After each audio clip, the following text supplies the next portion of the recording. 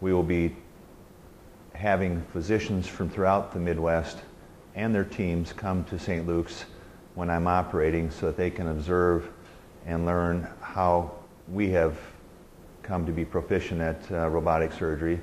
And then they have the option of having me join them at their hospital at some time to be a proctor as they do their first 2 or 3 cases. It's an honor to be associated with the Epicenter philosophy and program, in that it does recognize that we in Cedar Rapids are very blessed to have a group of surgeons and a hospital that are very dedicated and have been to robotic surgery and been recognized nationally as being very good at what we do.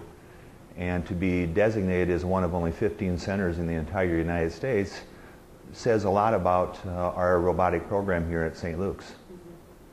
So the advantage to having this program is that, first of all, it's been recognized that we do a very good job, and that patients who do undergo this type of surgery certainly would expect a quicker recovery and less pain and downtime associated with an open procedure.